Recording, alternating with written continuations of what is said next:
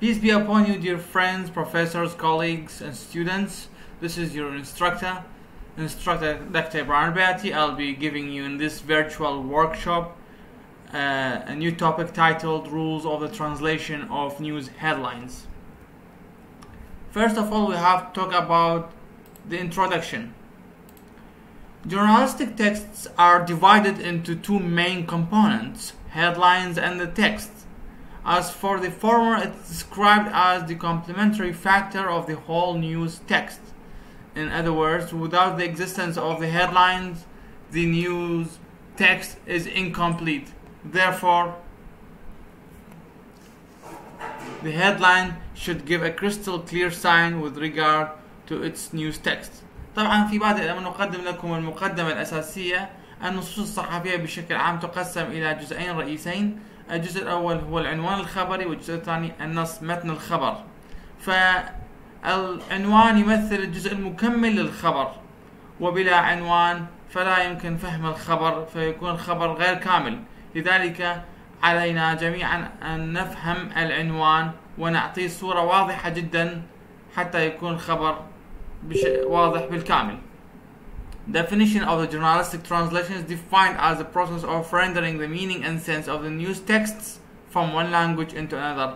تعريف الترجمة الصحفية أو الإعلامية أو الخبرية هي عملية نقل معنى وروح النص أو النصوص الإخبارية من لغة إلى لغة أخرى. Methods of the translation of the journalistic texts. ما هي أهم النظريات المستخدمة في ترجمة النصوص الصحفية؟ طبعا journalistic text is neither translated via semantic translation method nor by communicative one only. It's translated by mixed method of translation, semantic, communicative methods, because the intended readers are after the meaning and sense of the text in question. طبعا لا تترجم النصوص الصحفية باستخدام النظرية الدلالية، نظرية الترجمة الدلالية التي تنظر إلى المعنى الظاهري فقط من النص، ولا تترجم بالنظرية التواصلية تبحث عن المعنى الإيحائي فقط. هذه نظريات غير مفيدة، لذلك لابد من وجود نظرية مدمجة تسمى النظرية الترجمة الدلالية والتواصلية معا، لأن النص الصحفي قد يحتوي على عبارات غير مفهومة، عبارة تعتمد على المعنى الإيحائي للنص، قد تكون فيها استعارة، قد تكون فيها مشحق، قد تكون فيها مصطلح، قد تكون فيها أفكار غير مفهومة، لذلك وقد تكون فيها معاني واضحة جدا. إذا النص الصحفي يتطلب من المترجم اختيار النظريتين، النظرية التواصلية في ترجمة المواضيع التي تتطلب معنى إيحائي والمعنى قد يكون باطني، والمواضيع الأخرى التي فيها قد تكون مفهومة وواضحة تتطلب النظرية الترجمة الدلالية. فبذلك يطلب من المترجم الصحفي اختيار النظريتين في ترجمة النصوص الصحفية والإخبارية. Features of the news headlines. For reasons of economy, excitement and suspense, many news headlines features are created by journalistic translators. The author mentioned the most important 12 features and he developed them depending on his personal experience in the field of translation so as to enhance the process of translation. They are explained below. طبعا محاضرتنا أو ورشتنا لهذا اليوم بعنوان ترجمة عناوين الإخبارية.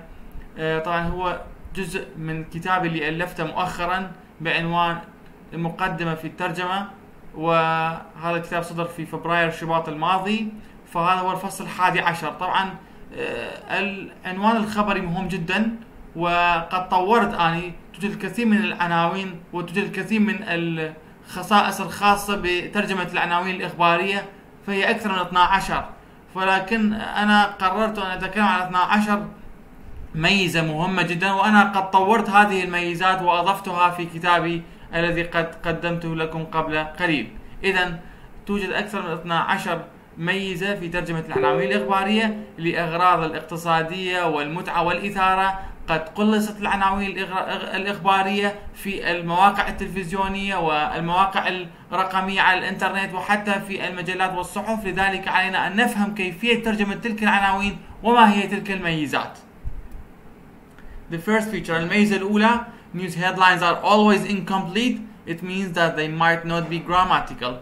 العناوين الإخبارية غير كاملة، فقد تكون غير مفهومة نحويا وقد تكون خاطئة من المنظور النحوي، لكن ليست خاطئة من المنظور النحوي البحت. لماذا؟ لأن العنوان الخبري قد يكون ناقص فعل، قد يكون ناقص اسم، قد يكون ناقص فكرة، لذلك يجب أن لا ننظر على أنه خطأ، لأن هذه خصائص وقواعد ترجمة العناوين الإخبارية. فهذه الميزة الأولى نقدم لكم مثال حولها. more salaries cuts. more معناها مزيد، salaries رواتب، cuts يعني تقطيع أو قطع، لكن احنا من قرينا الخبر وجدنا بأنه cuts معناه شنو؟ تخفيض أكثر في سلم الرواتب. إذا احنا أضفنا هنا أكو gain in translation، هنا 3 كلمات، هنا أكثر من 5 كلمات عفوا، تخفيض أكثر في سلم الرواتب. إذا فهمناه وقدمنا الترجمة الصحيحة. إذا هذا هو المفهوم هنا وهذا هو الواضح. النقطة الثانية main headlines consist of a series of nouns, 3, 4 or even more nouns. In other words, nouns can be the adjectives of other nouns in the same headlines. يعني قد تكون في العنوان الخبري الواحد أكثر من اسم، 3 أسماء، 4 أسماء، بمعنى آخر قد تكون هناك أسماء صفات لأسماء أخرى في نفس العنوان الخبري. مثال على ذلك car company salaries cut through. توضيح لهذه الجملة explanation disagreements about cut reduction in salaries at a company that manufactures cars. إذن خلاف بشأن تقليص الرواتب في إحدى شركات صناعة السيارات. إذن ROW معناه شنو؟ معناه disagreement. الكات معناه شنو؟ معناه reduction. إذن disagreement خلاف، reduction تقليص. in salaries في رواتب at a company that manufactures cars في شركة تصنع سيارات. إذن خلاف بشأن تقليص الرواتب في إحدى شركات صناعة السيارات. إذن هناك اسم يصف اسم، فبهذه الطريقة نكون واضحين جدا في الترجمة ولم تكن هناك أي شائبة تذكر. definite and indefinite articles that and verbs to be is, are, was, were, be, been are not found in news headlines. اختفاء أدوات التعريف والتنكير والأفعال المساعدة مثل verb to be is, are, was, were وهذه الأمور في العناوين الإخبارية هذه مختفية. وإذا أضفت هذه المفردات مثل أدوات التنكير والتعريف وأفعال verb to be قد تكون الترجمة وقد يكون العنوان الخبري غير صحيح. إذن إخفاء هذه الأمور من العنوان الخبري هذا أحد قواعد ترجمة الإخبارية، العناوين الإخبارية. مثال على ذلك شكسبير سونت نايس. إحنا اللغة الإنجليزية تتطلب منك وضع فعل في الجملة حتى تكون صحيحة. هذه الجملة شكسبير سونت هو المفروض يكون is nice حتى تكون واضحة، لكن هذا كوتيشن، والكوتيشن لازم يترجم كما هو في اللغة الإنجليزية وخصوصا بالعنوان الخبري. لكن ماذا يجب أن نقول؟ يقول الأستاذ سونيتا شكسبير جميلة. إذن المفروض هنا أكو is أو was، لكن إخفاها ليش؟ لأنه حسب قواعد الإخبارية وترجمة العناوين الإخبارية، القواعد الإخبارية تتطلب منك أن تخفي الأفعال المساعدة وأدوات التنكير والتعريف منها. إذن ليس خطأ. إحنا قلنا في القاعدة الأولى قد تكون العناوين الإخبارية غير كاملة and it might not be grammatical، وقد تكون غير صحيحة نحويا. هنا نحاول أن نثبت لكم هذا الشيء. شكسبير سونت is nice إخفاها is لأنه غير صحيح استخدامها في العناوين الإخبارية. هذا مو أنا أقول، أساتذتنا الأفاضل زملائنا الأعزاء، هذه قواعد موجودة عالميا ويمكنك التصفح ومشاهدة المواقع الإلكترونية والقنوات الإخبارية الإنجليزية وتجد ما تشاء من هذه الأمور، وتجد هذه الأمور واضحة جدا أمامك. The fourth feature, the simple present is employed in the formation of news headlines instead of the progressive and perfect aspects. طبعا النقطة الرابعة المضارع البسيط، الصيغة الزمنية الطاغية على جميع العناوين الإخبارية بدلا من المضارع المستمر والتام. Boy eats 2 chickens. هو المفروض شنو؟ Boys eat 2 chickens. احنا المفروض احنا نقول هنا has eaten. ليش؟ لأنه إحنا أكل الفتى هذا، هو يعني boy eats، البوي either ate or is eating or has eaten، صح ولا لا؟ إذا ما نقدر نقول boy eats لأنه ال present simple يستخدم timeless with timeless actions and with facts. المضارع البسيط يستخدم مع الأمور الأزلية the earth moves around the sun، تدور الأرض حول الشمس مثلا. عندك مثلا facts I wake up at 8 a.m. every day، استيقظ من النوم 8 صباحا يوميا. هذه الأمور هاي facts and timeless actions. This is neither timeless action nor facts. إذا boy eats 2 chickens المفروض نقول شنو؟ لقد أكل الفتى الدجاجتين. بس هنا شنو؟ أكو غرابة الموضوع. ليش؟ فتى يأكل دجاجتين. إذا ليش إحنا لم نضع الفعل يأكل في المقدمة؟ لأنه دائما في القواعد الإخبارية يكون الاسم هو سيد الموضوع. Nouns occupy the first part of the headlines whether it's Arabic or English. دائما يكون الاسم هو الكلمة الأولى في العنوان الخبري إن كان في اللغة العربية أو في اللغة الإنجليزية. إذا boy eats 2 chickens هنا فتى يأكل دجاجتين. إذا نفترض كان هو has eaten، لكن يأكل وضعه في المضارع البسيط لأن الصيغة الزمنية الطاغية على ترجمة العناوين الإخبارية من الإنجليزية العربية المضارع البسيط. وحتى وإن كان مضارع تام ماضي تام أو حتى يكون مستقبل يكون الموضوع ماذا؟ مضارع بسيط. سوف نشرح المستقبل بعد قليل بإضافة to. النقطة الخامسة present progressive is used without verb to be in headlines to highlight the changes development that are expected to take place. هنا موضوع آخر. المضارع المستمر يستخدم دون إضافة الأفعال المساعدة verb to be في العناوين الإخبارية من أجل الإشارة إلى التغييرات والتطورات المتوقعة حدوثها. مثل Germany getting colder say scientists. إذن إحنا هنا شنو نقول؟ العلماء يقولون درجة حرارة ألمانيا في انخفاض. إذن getting هنا ماكو قبلها is getting أو was getting. إذن المضارع المستمر يستخدم في العنوان الإخباري الإنجليزي دائما، هاي أحد القواعد الرئيسة، يستخدم فقط دون استخدام الفعل المساعد للإشارة إلى ماذا؟ للإشارة إلى التطورات والتغييرات المتوقع أن تحدث. Germany getting colder، العلماء يقولون درجة حرارة ألمانيا في انخفاض. إذا هذا صار واضح جدا الآن. The sixth feature، النقطة السادسة، in headlines some words are used as nouns and they are also employed as verbs in other times. Therefore translating headlines could be a very difficult task. قد تكون مهمة ترجمة العنوان الخبري صعبة لأن الأسماء قد تأتي في نفس العناوين الإخبارية على شكل أسماء أو على شكل أفعال، لذلك قد تكون مهمة ليست باليسيرة. مثال على ذلك UN increases aid to third world، أو قد تكون هذه الأسماء مختلفة في التوازن. The explanation: the UN increases its help. Increases is a verb. Aid is a noun. كما تعلمون يا زملائنا الأعزاء النقطة واضحة جدا، لأن الأسماء قد تأتي وتستخدم في العناوين الإخبارية على شكل أفعال، ومرات أخرى قد تكون أسماء على شكل أسماء. إذا أسماء قد تأتي بصيغة الأسماء أو أسماء قد تأتي بصيغة أفعال. UN increases aid to third world. إذا أنا أعطيك هذه الجملة increase و aid، الترجمة كيف تكون؟ الأمم المتحدة تزيد مساعدتها لدول العالم الثالث. لماذا؟ لأن الأيد هنا استخدم على شكل ماذا؟ على شكل noun وليس فعل، والإنكريزز هو الفعل، فأصبحت الجملة كما تزيد مساعداتها. إحنا شلون ترجمناها؟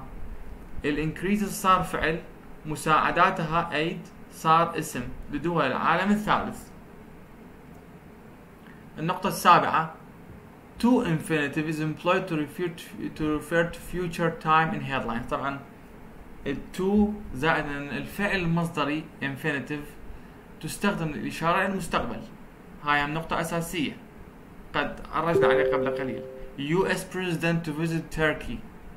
إذن to visit إحنا ما نستخدم will إطلاقا في العناوين الإخبارية، محرمة هاي في كتابة العناوين الإخبارية. لذلك علينا أن نتكلم بشكل واضح الآن. US President to visit Turkey. إذا to زائد infinitive في جميع العناوين الإخبارية تشير إلى المستقبل. الرئيس الأمريكي سيزور تركيا. إذا ماذا فعلنا؟ استخدمنا السين ويزور تركيا للإشارة إلى المستقبل في اللغة العربية. The eighth feature, preposition for is also used in headlines to refer to future plans. For حرف الجر for يستخدم أيضا في العناوين الإخبارية للإشارة إلى الخطط المستقبلية. Boots for Wuhan. خلينا نشرح هذه الجملة. Let's explain this sentence. Boots for Wuhan. Explanation. Are soldiers, boots equal soldiers, going to be sent to Wuhan province in China? Are soldiers going to be sent to Wuhan province in China. طبعا في أزمة كورونا طبعا واندلاع هذه الفاجعة وهذه المصيبة في كوكب الأرض، وأصبحت من فيروس إلى فيروس مستوطن إلى جائحة. كانت مركز تفشي هذه الجائحة في ووهان، فبعد أن أعلنت السلطات الصينية هذه الجائحة قررت أن ترسل قوات عسكرية، الشرطة العسكرية يسمى الانضباط، إلى ووهان. إذا بوتس معناها جنود. إذا بوتس تكرموه أجلكم الله أحذية أو جزم. البوتس تستخدم أيضا للإشارة إلى القوات. إذا ووهان هي الولاية المنكوبة في الصين سابقا، وفور تشير إلى الخطة المستقبلية. إذا هذا حرف الجر يستخدم للإشارة الخطط المستقبلية. إذا كيف نستطيع أن نترجم هذا بعدما شرحنا هذا المثال؟ هل سيرسل جنود إلى ووهان؟ أصبحت الجملة واضحة، علامة استفهام. إذا هناك gain in translation، توجد هناك زيادة في عدد الكلمات أثناء الترجمة 5، فكانت 3 أصبحت 5.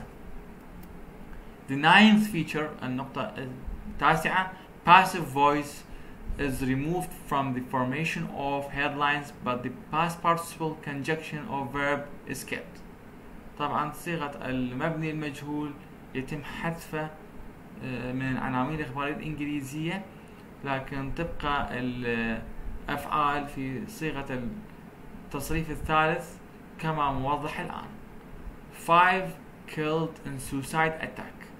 5 هو المفروض 5 were killed in suicide attack. ليش؟ لأنه were تستخدم مع killed، لكن حذفت were هنا وأبقيت الصيغة الفعلية killed في التصريف الثالث لها في الجملة. كيف نستطيع أن نترجمها؟ مقتل 5 أشخاص في هجوم انتحاري.